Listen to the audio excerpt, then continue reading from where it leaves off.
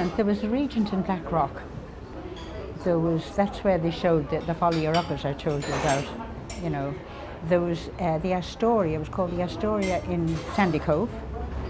There was the Pavilion in Marine Road, bottom of Marine Road. There was what they called the Bug House, picture house, the Bug House at the top of Marine Road, looking down Marine Road. And then later on there was the Adelphi Cinema in Upper Georgia Street. That was very posh, it had a cafe and very grand altogether. It was burnt down twice, I think. Before I remember it was burnt down, it was a pavilion, not a cinema. And then it was burnt down again in my lifetime, but then it was restored again, you know. That was the favourite. Well, it was bigger, it was wider, not as wide as the new Adelphi, but I don't know, it just had atmosphere, you know. Just had atmosphere.